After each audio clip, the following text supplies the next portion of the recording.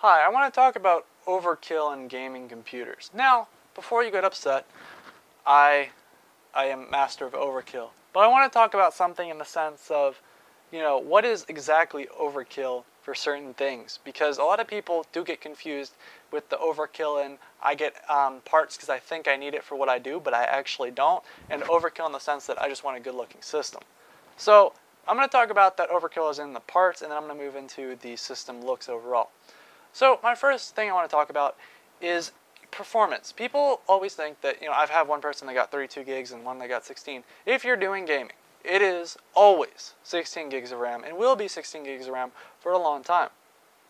Now for 32, I do 4K editing on 32 gigs of RAM. So the point being there is, if you are doing something on 32 gigs of RAM, you'd have to be doing insanely amounts of, RAM intensive tasks. You can Google whatever you're doing and know within pretty much a moment or so that, how much RAM is going to be needing.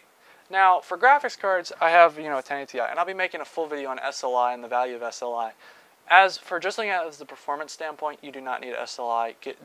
Save all that money and put it all into one card instead of two, mediocre cards. That will make a big difference in your gaming performance. And I'll be making a full video on that so you can actually watch that.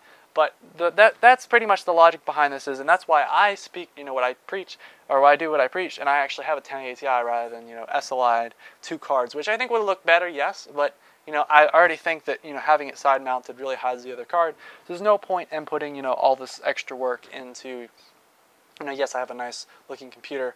Yes, some of the specs are pretty cool, but it's, we'll get to looks later on.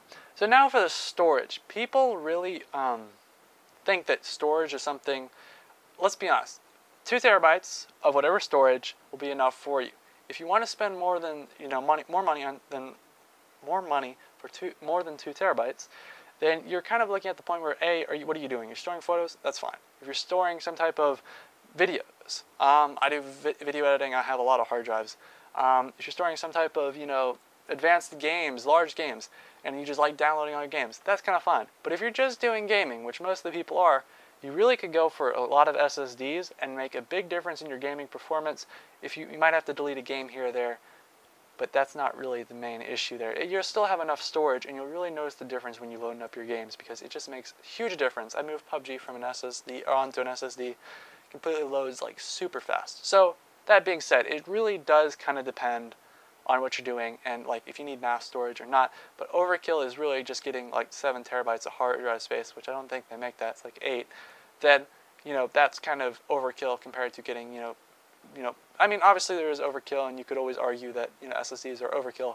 But then again, it's not necessarily a base amount. If you really want to use your money wisely, I guess is the best way to put it. Now for looks are something that I feel like can be decided by the person.